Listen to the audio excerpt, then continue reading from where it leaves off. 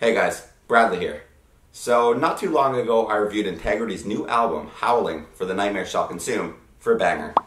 It's a really cool album chock full of metallic hardcore goodness and with plenty of other influences peppered throughout to really give it flavor.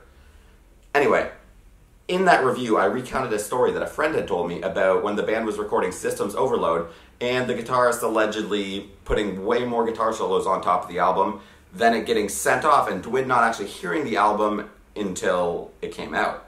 Well, after I put the review out, Dwid sent me a message to explain what actually happened. And yeah, he didn't hear the album until it actually came out, but not because of guitar solos.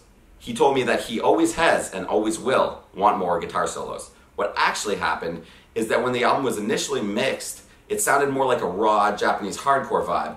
But Victory Records' Tony Brummel wanted more of a commercial vibe, so he actually asked Bill Korecki, who was engineering the record, to go back and remix it to make it sound more commercial. And then Dwid heard it later. The band remixed the album to how they originally envisioned it for an anniversary edition of the album. You should check that out. You should also check out their new album, and you should check out my review for Banger. And don't forget to subscribe to both Aggressive Tendencies and Banger to keep up with all of this. Thanks.